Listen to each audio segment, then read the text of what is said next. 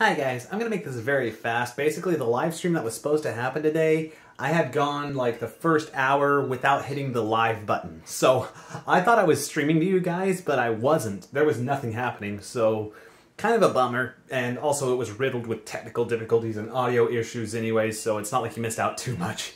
Anyways, just letting you know, I'm posting this announcement. If you want to catch my live stream, I'll be live again here in like 5 or 10 minutes, and then we'll go from there. Just letting you know that's what all that was about.